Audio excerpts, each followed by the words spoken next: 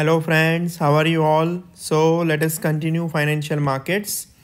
In financial markets, from last two videos we are studying about bonds or debt securities. So basically whenever friends we say bonds, we will mean debt securities. So bonds also means debentures. Okay, although we have seen the difference between bonds and debentures, but from now onwards whenever I say bonds, it will also include debentures. Okay, so just keep this in mind. Basically we are discussing about debt securities, about the debt markets. So debt markets are also known as bond markets. These are just different terminologies that we use. So we are discussing that. In this particular video we will discuss what are the different types of bonds. Okay, so we already know what are bonds, what is credit rating, how credit rating is given to different bonds, what are the different types of credit ratings, which are the different Indian companies which give credit ratings in India. Okay, we have already seen that. Now let us study different types of bonds. So in this particular video we will just enumerate the different types of bonds, how they are classified in different ways. So bonds are classified based on different criteria. So the first criteria is based on who has issued the bond. Okay, so the first classification, of bonds would be depending on who has issued. So depending on who has issued, the bonds are government bonds, municipal bonds or corporate bonds.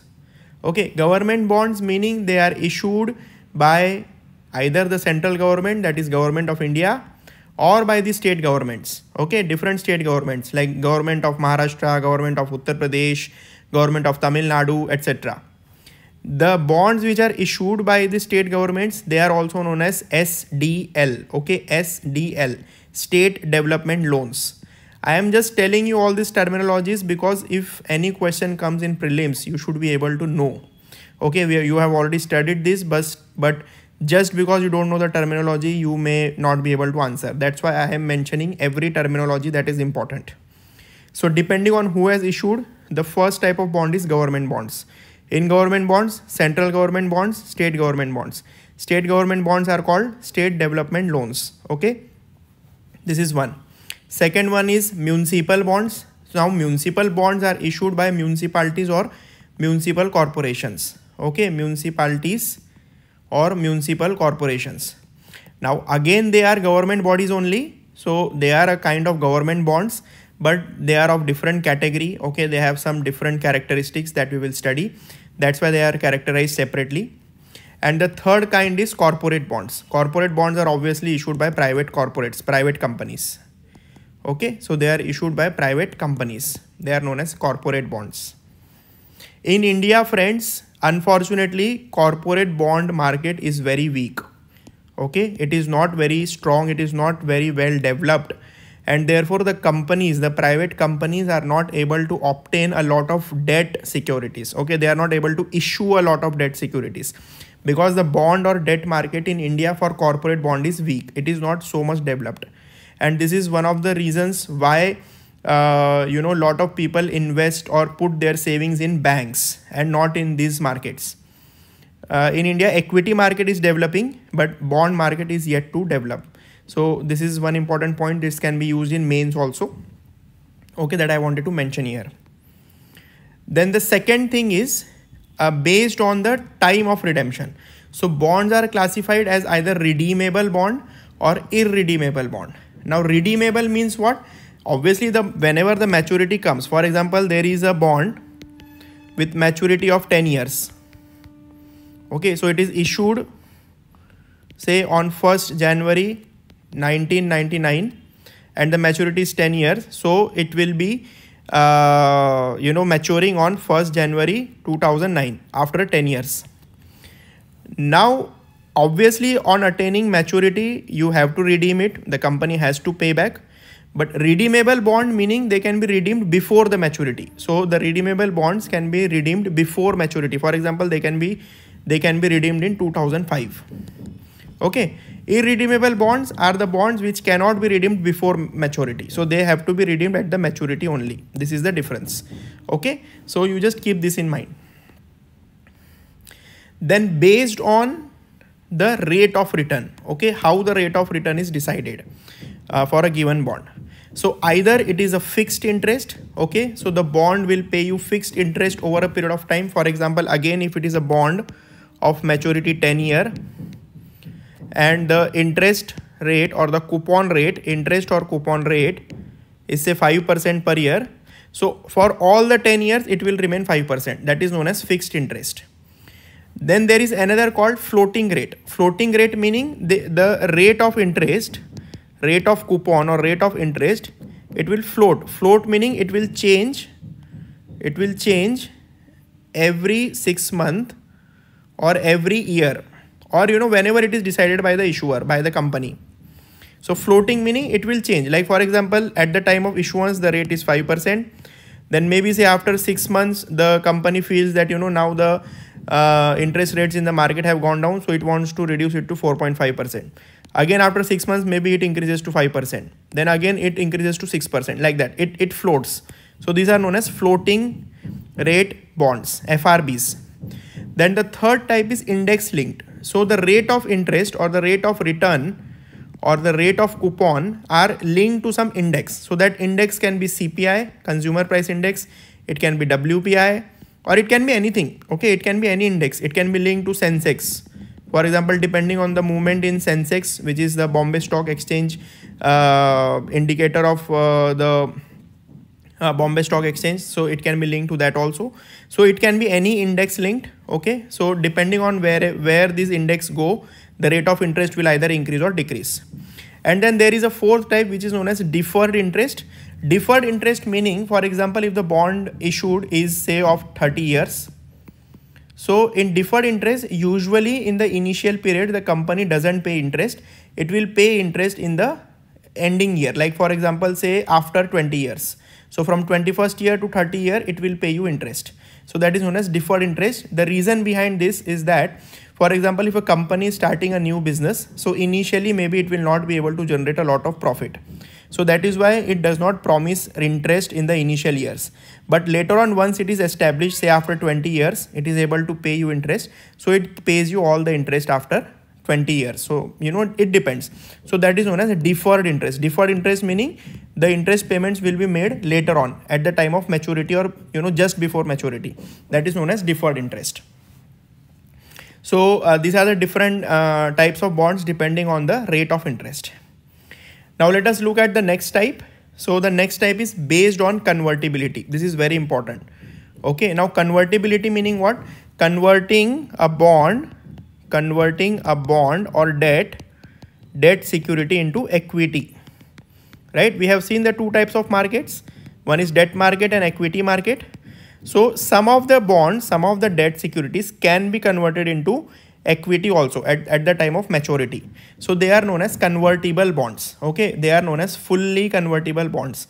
So in fully convertible bonds, these are the type of bonds where the bonds are converted into equity at the time of maturity. At the time of maturity, whenever there is a maturity, these bonds will be converted to equity. So the bond holders, the issuers will not actually pay back the money, okay, at the time of maturity, but they will issue equivalent amount of shares or equity to the people who are holding these bonds at a fixed conversion rate. So for example, they can have some fixed conversion rate that, at say 500 for every 500 rupees, you will get 1 share, something like that. So the rate of conversion is fixed.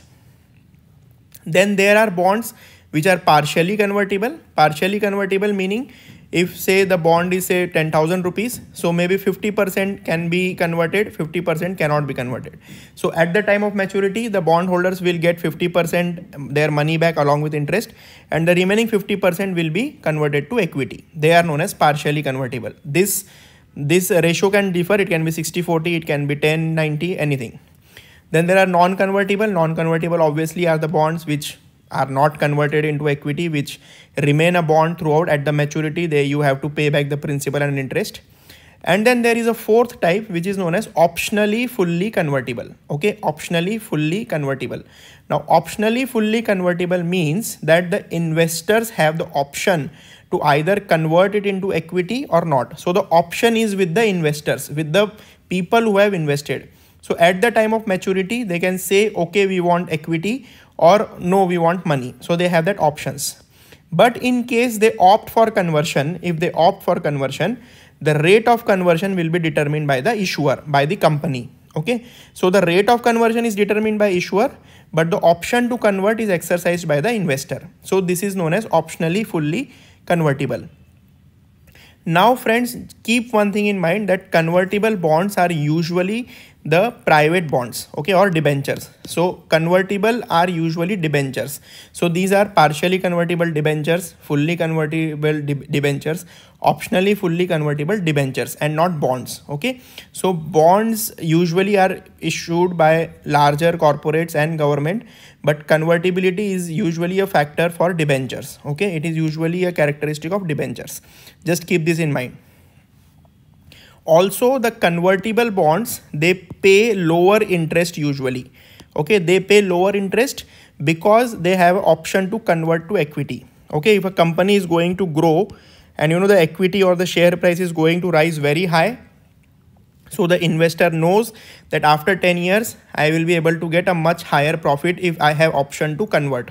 Okay, if it is going to convert. So they usually pay lower interest. Okay, because there is an option to convert to equity, right? So keep this in mind, that the convertible bonds pay lower interest rate than the non-convertible bonds. Now let us come to the next type. So the next type is based on registration. Okay, if there are registered bonds, for example, ABC is a person. So a person ABC has invested in a bond and the bonds are registered in his name. For example, bonds are registered in my name, Akshay Agrawal. So even if I lose the physical copy, these days there are no physical copies, but even if I lose the physical copy of the bond, I will, if I can prove that I am Akshay Agrawal, I will be able to, redeem my bonds. So they are known as registered bonds.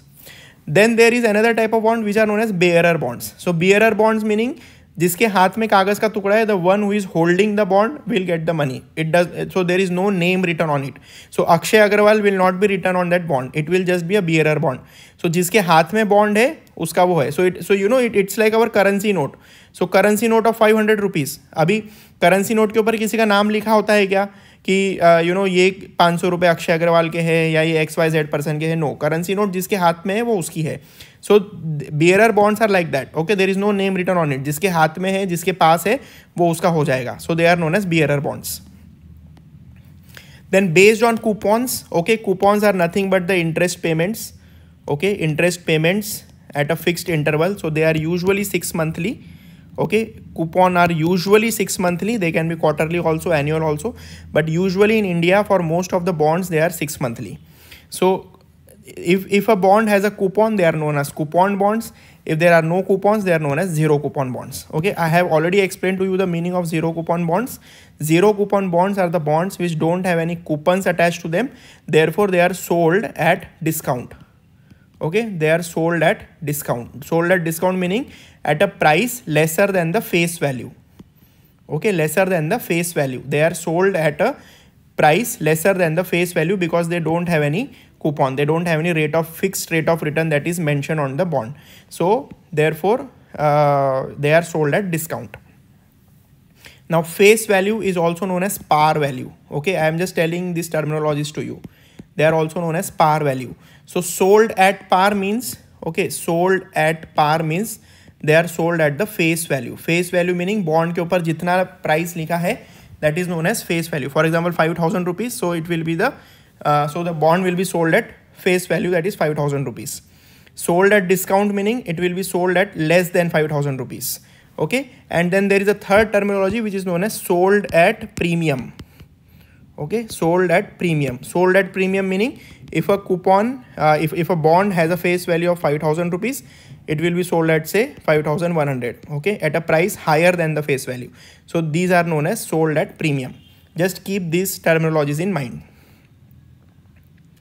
Then there is a next type which is known as based on options. Okay, options are, they are the rights, a kind of rights which are given either to the issuer of the security or to the investor of the security. Okay, so they are the kind of options given to the issuer or investors if the option is given to the issuer, okay, it is known as call option. Call option. So the issuer or the company which has issued the security, that they can call back their bonds before maturity. Okay, before maturity they can call back their bonds. Okay, now हमारे bonds हमको वापस दो या अपना पैसा ले लो. Okay, give us our bonds back and you take your money. That is known as call option. For example, if a company, it is doing very good in business, it wants to give pay back its loan. Okay, it has got some better loan or some better financing way. It wants to it doesn't want to pay money for 10 years 20 years in the form of coupon payment. So what it will do, it will exercise the call option. It will call back all its money, all its bonds. It will give back the money to the people. Okay, so the company has the call option. So depending on whether the bond is with call option, it is known as callable or non-callable. Okay, so there are two types, callable or non-callable.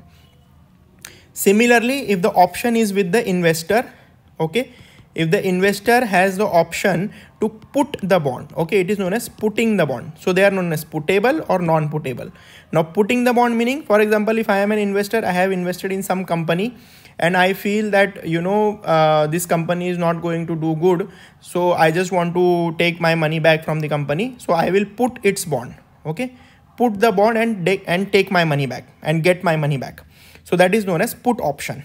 Okay, so depending on whether the investor has put option, it is known as puttable or non-puttable. Okay, so the investor can put the bond before maturity. So for example, if the bond is of 10 years, the investors can take his money back and give the bond back before 10 years. That is known as put options. Now let us come to the next, whether the bond is backed by assets or not. Okay, whether there is any collateral, whether there is any security or not. Okay, whether there is any security or not. So if it is a secured asset, if it is backed by asset, it is known as secured bond or collateralized bond. Okay, example is collateral trust bond. Okay, collateral trust bonds are the secured bonds. And if it is not backed by assets, there is no security, it is known as unsecured or promissory notes. Okay, they are known as unsecured or promissory notes. Example, debentures. We have already seen this, that we go by the US definition. Debentures are unsecured bonds. They are unsecured securities. Okay, so these are the two types when it comes to whether they are backed by assets or not. So these were the different types and terminologies of bonds depending on different characteristics. So we have seen them. Okay, this is a very big list. You please watch this video again and again to understand. It might take some time for you. I just want you here to recall that when we were studying the money market, the short-term debt instruments. Okay, in that video we have studied about different short-term debt instruments like T-bills, okay, commercial papers, right, certificate of deposits, etc. So these are also kind of bond only, but they are short-term debt securities. Okay, these are also kind of bonds only. These are also kind of bonds only. Okay, those instruments are kind of bonds only, but of maturity less than 1 year. So functionally they are same. They also have coupons. They may not have coupons. Okay, so but only difference is that they are short-term. They are less than 365 days. That is the only difference. Otherwise, functionally they are the same. So just don't get confused. It is just that they are of short maturity.